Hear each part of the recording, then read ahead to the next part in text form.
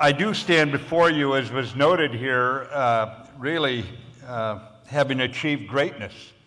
I mean, I'm not just an overrated general, I am the greatest, the world's most overrated. And this is in no small part. I will tell you, I owe New York. I owe New York for this, because Senator Schumer, have I thanked you for bringing my name up in a rather contentious meeting in Washington where this grew out of. So I would just tell you, too, that I'm honored to be considered that by Donald Trump, because he also called Meryl Streep an overrated actress. So I guess I'm the Meryl Streep of generals. And frankly, that sounds pretty good to me. And you do have to admit that between me and Meryl, at least we've had some victories. And some of you were kind during the reception and asked me, you know, if this bothered me to have been rated this way based on what Donald Trump said. I said, of course not. I'd earned my spurs on the battlefield, Martin, as you pointed out, and Donald Trump earned his spurs in a letter from a doctor. So, not in the least bit put out by it. And I think the only person in the military that Mr. Trump doesn't think is overrated is who you pointed out, Martin, and that's Colonel Sanders. But none of this can diminish the honor that I feel tonight of being here among all of you wonderful folks in this great all-American city. I, too, Marianne, was thinking of my parents as I was coming in tonight. They were married just a couple blocks away in 1946 in a small chapel in St. Patrick's Cathedral. And I have no doubt, believe me, ladies and gentlemen, no doubt that they would be surprised as I was when I received the Cardinal's phone call to come here and speak at this august event. If you told my parents 46 years ago, considering they would have been entitled to drown me at birth had they known how many gray hairs I was going to give them, if you had told them that I was going to be speaking to a room full of clergy, including the Cardinal, their first question would have been, so what did he do? Followed shortly by 10 Hail Marys are not sufficient, throw the book at him. But I grew up out in the West, they moved west, and we don't get dressed up like this out there very often. To be honest with you, the last time I wore this outfit was for a public cremation. True story, and I assured Mary when I sat down next to her that I had had the suit cleaned since that time. I'm used to wearing a uniform, as many of you know. I was served in the U.S. Marines. I'm very proud of that service. I commanded forces. Thank you. I commanded forces, as Martin pointed out, in Iraq, in Syria, in Afghanistan. I tried to bring some peace and order to places with no organized government, chaotic and warring factions, irrational fears, and toxic hatred. It was hard work, but it wasn't until I started working in Washington, D.C. that I realized how easy I had it overseas in a combat zone.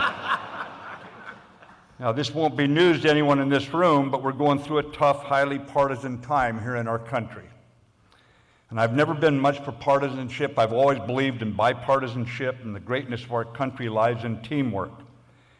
And my record on bipartisanship is clear. After all, I've reportedly been fired by presidents of both parties. I will stand on that record. As many of you know, Donald Trump nicknamed me Mad Dog. But these days, I've turned over a kinder, gentler leaf. And I like to think of myself as less of a mad dog and more of an emotional support animal. And that's really great because now the airlines let me fly for free. But Cardinal Dolan, I am grateful you invited me here. Frankly, Your Eminence, after some of my public remarks, I don't get invited to speak in front of polite company anymore. So I think my presence here is probably proof of the Cardinal's generosity of spirit and the boundless forgiveness of God that I could be here with you tonight. It's been a year since I left the administration. The recovery process is going well. The counselor says I'll graduate soon.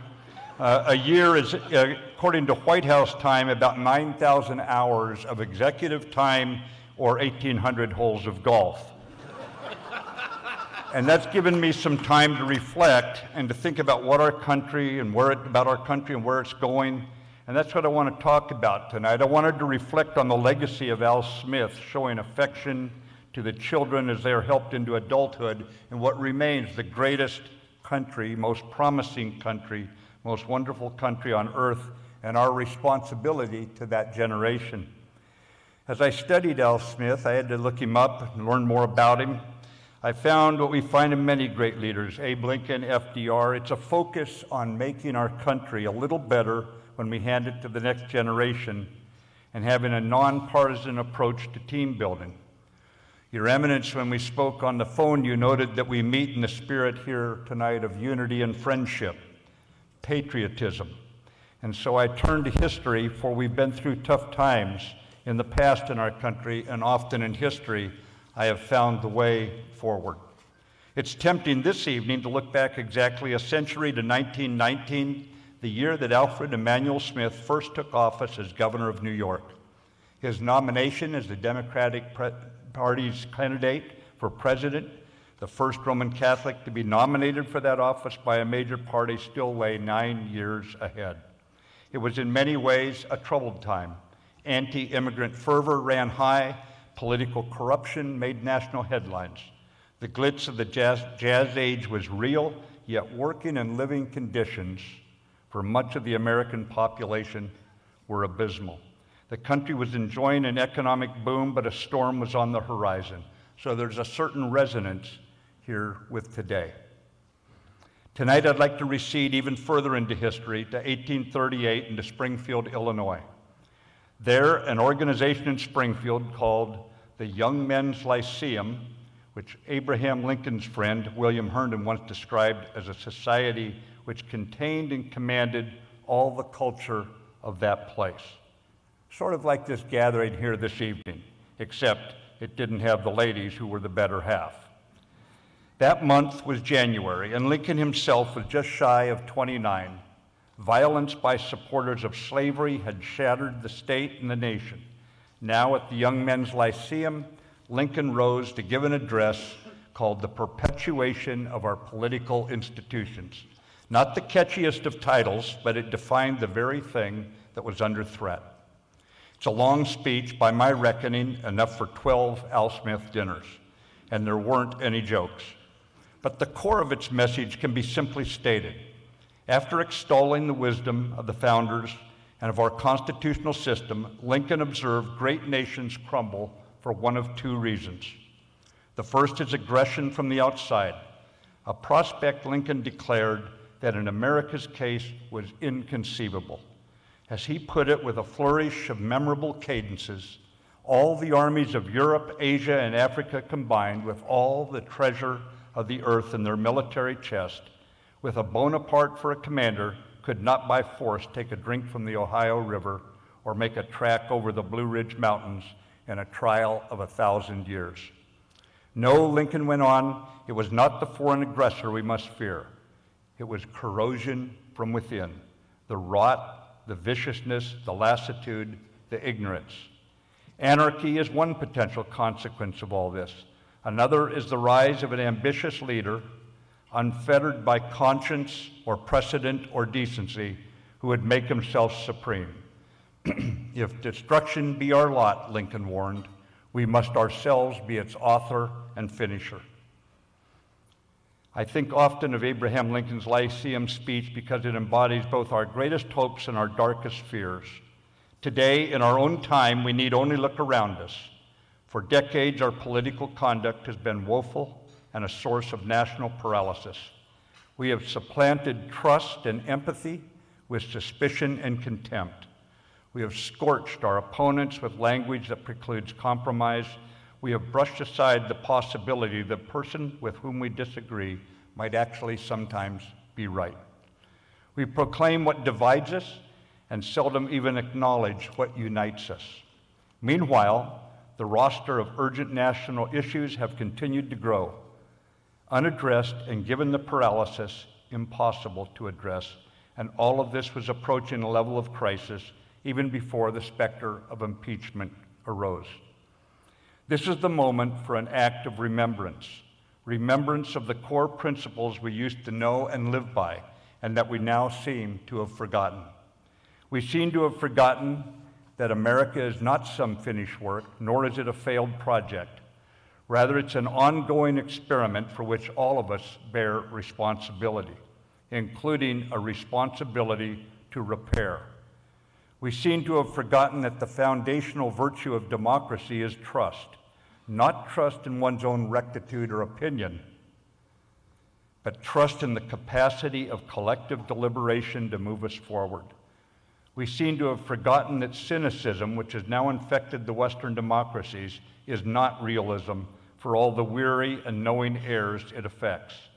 Cynicism is just cowardice. It is nothing less than a form of surrender. And finally, we seem to have forgotten, too, the paramount importance of those bonds of affection that Lincoln once spoke of. We need one another more than ever when the chips are down. Historically, we have come together in those moments after the attack on Pearl Harbor, after the 9/11 attack on this very city. The surest path to catastrophe is to ignore our better angels and sever those bonds of affection. As you know, it was my privilege over a period of 4 decades to wear the uniform of the Marines, and I can tell you it's a much more comfortable uniform, the one I'm wearing tonight. But this evening, I would like to also share 2 stories from my time in uniform. One is a reminder of the importance of keeping things in perspective, especially in difficult times. The other, a reminder to see ourselves sometimes as others do, because what they see sometimes doesn't show up in our own mirrors.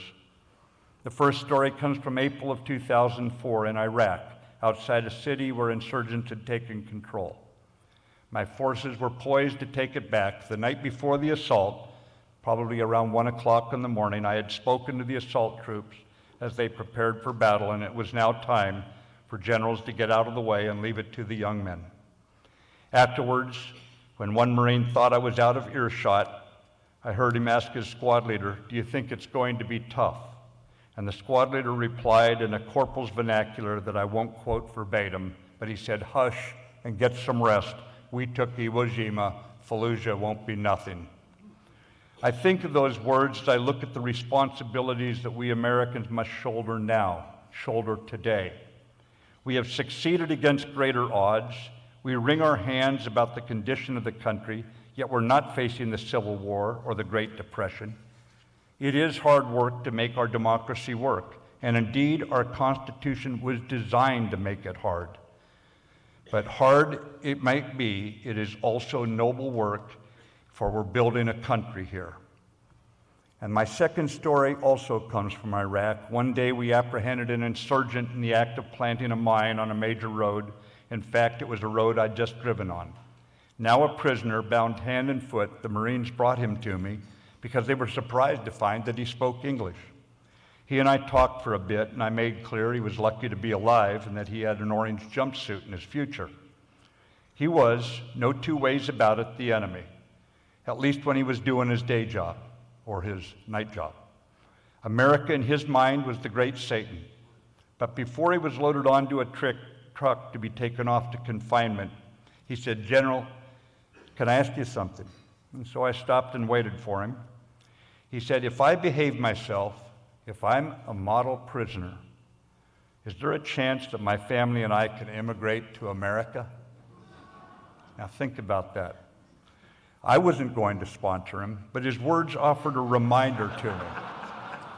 His words reminded me how America is still viewed in the world. Even among those who profess to hate it, America remains a power of inspiration in their lives as well. They see our freedoms and our vitality, our long tradition of democratic government, our chaotic and exuberant culture, and they want in. I often wish that we Americans could see ourselves through foreign eyes. He would remind us of our great good fortune and of the good things that we have in common, the good things we too often take for granted. Would remind us too of the precious deposit of freedom and the faith in our founding principles that have been passed up to now from generation to generation. That is what the 29-year-old Abraham Lincoln wanted to remind his own audience at the Young Men's Lyceum. and he called on his listeners to renew their commitment. He said, "Let every American, every lover of liberty, every well-wisher to his prosperity, swear by the blood of the revolution never to violate in the least particular the laws of the country and never to tolerate their violation by others." In 1782, in Alexander Hamilton's last letter to his comrade-in-arms, Lieutenant Colonel John Lawrence, he wrote, "We have fought side by side to make America free. Let us hand in hand struggle to make her happy."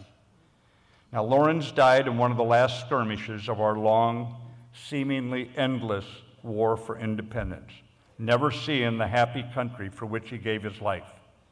We owe him a debt, as we owe a debt to all who have fought for liberty, including those who tonight serve in the far corners of our planet, among them the American men and women supporting our Kurdish allies. The phrase,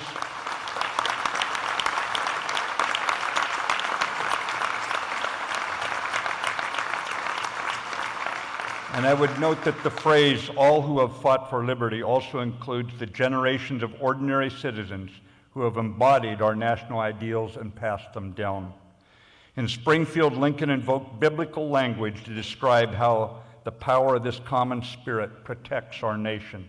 He said, "As truly as has been said of the only greater institution, Your Eminence, the gates of hell shall not prevail against it."